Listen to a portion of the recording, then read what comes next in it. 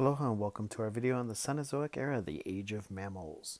In this video, we will discuss what happened during the Cenozoic Era, we'll look at mammals and why they became widespread, and then we'll discuss the major developments in the Tertiary and Quaternary periods. So our quick overview of the Cenozoic Era, if we take a look here, it happened from about 65 million years ago till today. We're in the Cenozoic Era right now. We had a bunch of different things happen. We remember at 65 million years ago, we had the extinction of the dinosaurs, and what we saw was this massive evolution of mammals. And that's why we call this Cenozoic Era the Age of Mammals. The Alps started to form in Europe. We saw that India collided with Asia and the Himalayan mountains started to form. Climates began to cool a little bit, and that was key to our mammal evolution, and we'll talk about that in the next slide. About 40 million years ago or so, we saw that grasses evolved and started to spread, and this allowed our grass-eating mammals to evolve and then flourish. And then in the Quaternary Period, what we notice is we have ice ages going on. We have these large ice age mammals, the giant sloths, the woolly mammoths, the mastodons, things like that thrived, they evolved, and then they went extinct, and we see modern humans come to the scene. So why were the mammals so successful? Well, for them to be successful, they had to be able to outcompete the reptiles. And one of the key features that allowed them to do this was the fact that they were warm-blooded. So they now had this hair, this fur covering, which insulated them and allowed them to regulate their body temperature. Remember, dinosaurs don't have this. They may have been cool-blooded, but they weren't warm-blooded. So if you have a pet snake or a pet lizard or a pet turtle, you know that it has to sun itself to warm its body up. Mammals actually were able to keep the heat from respiration inside, and they were able to regulate their body temperatures that way. With the extinction of the dinosaurs, it opened up a whole bunch of niches, and the mammals were able to outcompete and fulfill those niches. So that's why we see this explosion of the mammals. Okay, so let's take a look at the Tertiary Period. Notice that Pangea was continuing to split. 50 million years ago, you could look at the map, and it kind of looks like it does today. I mean, you're seeing the differences here. Remember that India is going to collide with Asia here, and we're going to have some joining up of the continents and spreading out a little bit more. So it's still moving around a bit.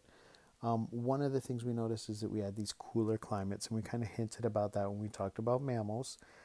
We saw the evolution of songbirds, so that one's something new. So we had birds coming along, now we have songbirds. We have these mammal evolutions like we talked about, and they were kind of key and tied to some of the ways that they ate. That was kind of a big one.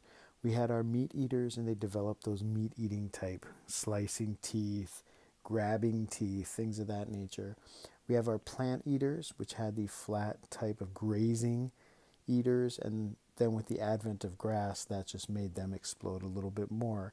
And then we had rodents, and one of the neat things about rodents is they have self-sharpening teeth. So as they bite down on things like that, they actually continue to sharpen their teeth, and then they can use those sharp teeth to like burrow into things. So if we went back to the Tertiary Period, what we would see is something that looked a little bit like it does today in the grasslands. You would start to see some of the mammoths, the mastodons. You would see birds in the air, large mammal predators, so it kind of starting to look like what we would see now. And this brings us to the Quaternary Period, and this is our modern time here. Geologically, what we're noticing is the advance and retreat of glaciers. So we can kind of see where we have glacial times down here and then interglacial times. And you can see this glacier, how it extends and moves. And this coming and going of the glaciers would have drastically changed the climate in areas, and that's why we were allowed to have these larger, like the mastodons and mammoths, that we would have these large animals that could survive with these changes. They were able to maintain the body heat when it got cold, and they would migrate with the glaciers. Now, we noticed that we had the extinction of them about 10,000 years ago. That's about the time of the last ice age when it ended.